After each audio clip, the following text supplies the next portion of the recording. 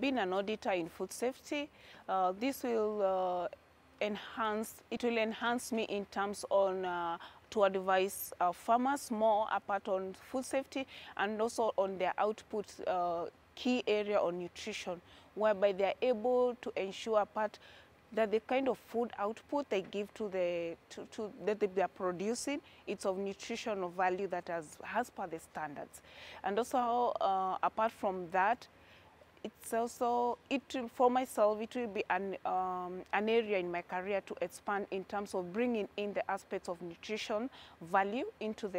my workplace, which is a national lab and it's more concerned on food safety. Now we can expound that our mandate more into just not food safety, but food safety and nutrition. Yes. Thanks of votes goes to the Ministry of External Affairs for this great opportunity that India's given us to come and learn from the experts here, and also to be able to tap on the technology that they are doing in terms of food safety, in terms of nutrition. It has been quite a good experience for us as a country, where we are able to interact and see how far we can also go in terms of